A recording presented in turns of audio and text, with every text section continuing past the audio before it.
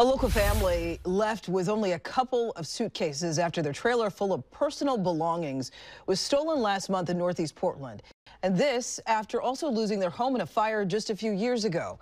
Fox 12's Belena Aguilar has their story.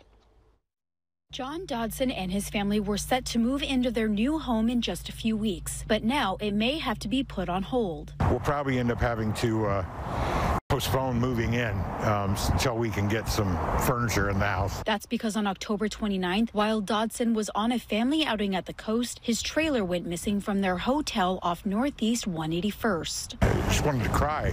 The trailer was full of furniture, clothes, tools, vital records, and family photos. We're in the middle of trying to close on a house, and now we've got to spend $50,000 on everything we lost.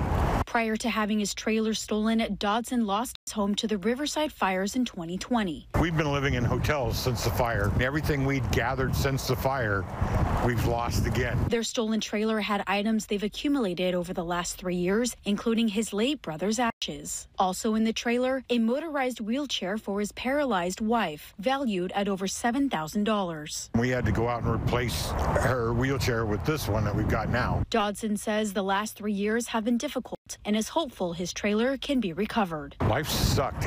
Really, we've had a series of things happen to us that nobody should have to deal with one of those things in their lifetime, and we've had to deal with 6 or 7 things. If you'd like to help the Dodson family, you can visit their GoFundMe at kptv.com. Reporting in Northeast Portland, Belena Aguilar, Fox 12 Oregon.